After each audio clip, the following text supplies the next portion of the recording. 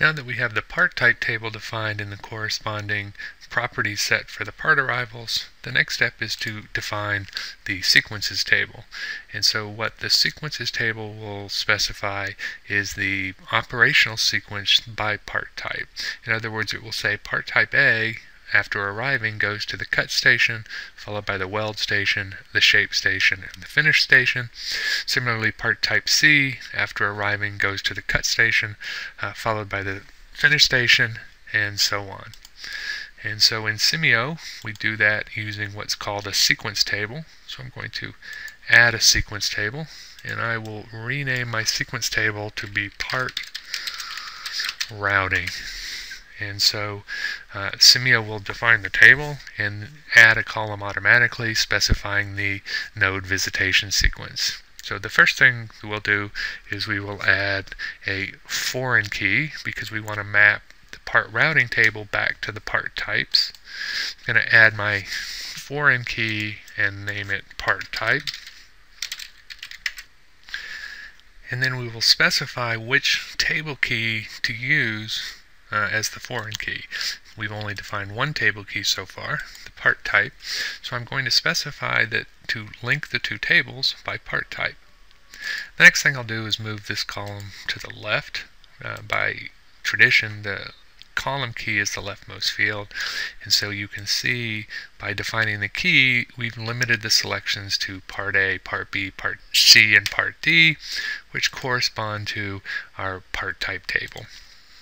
So looking back at our part definitions, and so far in our sequence table we've defined the part type and the station for the visitation sequence. Now we have three more items to define within each row or within each part visitation of a workstation. We need to define the setup time, the process time, and the teardown time for each individual row. Now in our table and in the model that we developed earlier, the static queuing model, we have deterministic values. Of course, in our simulation model, we'll want to incorporate randomness, and so we will do that using Simio Expressions. So what I need to do is add three additional fields, three additional columns, all of type expression. So the first one we'll define as the setup time, and we will specify that this is in units of time. Make sure that it's hours. Next we'll define the process time. It's also in units of time. And finally, teardown time.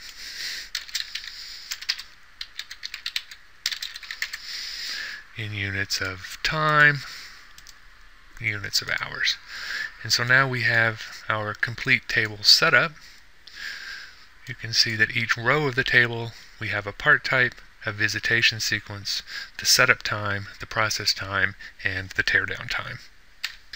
Now that we have the table structure defined, we can start inputting some of the data corresponding to our processing sequence and processing times.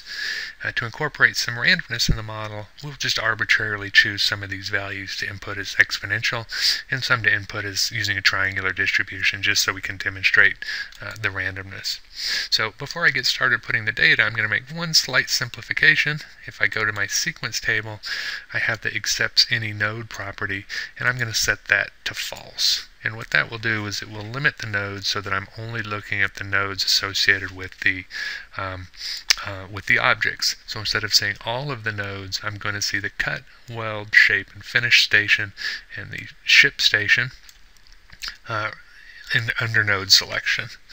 So I'm going to put part A, and the first step is the cut station. And for the setup time, we're going to use random exponential 0.4. So that I want to sample from an exponential distribution with a mean of 0.4. For the processing time, use random triangular 2, 3.2, 4.4, and the teardown time is 0. So what I've input so far is the first stage in the sequencing of part type A. In other words, this component of our processing. The second step would be the weld step. So I will go, and again I'm dealing with part A. This time we're going to the weld station, and I can put the parameters in.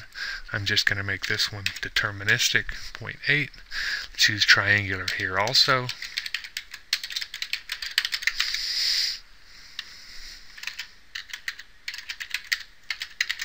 And teardown time, let's make this one triangular also.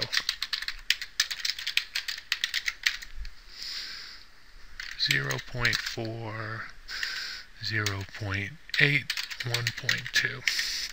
And so I've now defined the first two steps in the processing sequence for part type A. At this point, we could continue inputting the rest of the data for our sequences table, but instead I'm going to demonstrate the use of external data source for doing the same thing. So I've created a Microsoft Excel spreadsheet that includes the same table that we'd like to have in our Simio model. So you can see I have the part type, sequence, setup, process, teardown time, and I've gone ahead and put in the values for each one of these cells. And so to attach this or bind this to the table, I just go to the bind option, and I'd like to bind to an Excel file. It comes up and asks me the file name, and so I will select the part routing spreadsheet that I just created, and it lets me specify which worksheet, and I will just default to sheet 1. Notice when I do that, two things happen. It deletes all the data in the table and has the bound to reference right here. Now I can go up and set the binding options, and you have two options, the automatic option and the manual option. Under the automatic option, it imports the data at the start of every run. What we want is the manual option, which then gives us the import. It activates the import button. We can click the import button, and Simio then imports all of the data from the spreadsheet. And so now we can make any necessary changes to the Excel spreadsheet and simply re-import into our Simio table. And so as you see now, we have all of our part sequences completely defined, and because we used a foreign key to the part type table, when we look at the part types, you can see we have the little expansion symbol there, and when we click on the plus, we get the related rows from the part routing table, and we see we have the sequence for part A, cut, weld, shape, finish, and then ship. For part B, we have cut, weld, finish, ship, and so on for part C and part D. So the next task is to tell Simio how to actually route the parts, and so we do that by selecting the output node of an object, part arrivals for example, and under the entity destination type, instead of continue, we'll choose by sequence. And that tells Simio that when an entity arrives to this node, to route to the subsequent station or subsequent link based on the sequence. We then do the same thing, and I'm going to use the multi-object select here because we have the output node for cut, output node for weld, the output node for shape, and the output node for finish, and we want to set all of those to by sequence. Okay, so now that we've told Simio to use the sequence defined in the sequences table, the next task, and we're winding down to being finished here, is to specify the setup time, process time, and teardown time for each step. Recall earlier we discussed that we could have chosen to use the server object or the workstation object. In this case we chose the workstation object. Basically we chose the workstation object because it implements some of the functionality we need in terms of setup time and teardown time and use of the operator. So when a part arrives at the cut station, for example, we need to access the operator to perform the setup. We need to then release the operator, process for the processing time, then request the operator back to do the teardown. And so that process of using the operator for the setup and the teardown is called a secondary resource. And it just so happens that the workstation object implements that automatically for us. So we could easily use a server object, but it would require using add-on processes. And that's certainly something you want to make sure that you know how to do.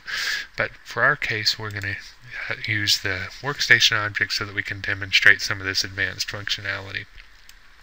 So I've chosen the cut object here, and you can see the properties for the cut object over here, and we have the setup time, the process time, and the teardown time. And so I want to have a specific setup time, and because we have linked the part type table when parts arrive, we now have access to the setup time through the part routing table. So we can just type part routing dot setup time, and you can see again we have the green arrow signifying that this is a reference property. We want a processing batch size of 1, meaning that I'm going to process one part at a time, and I'm going to also use the part routing process time row or column for the processing time.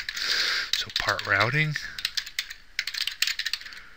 process time, and similarly the teardown time.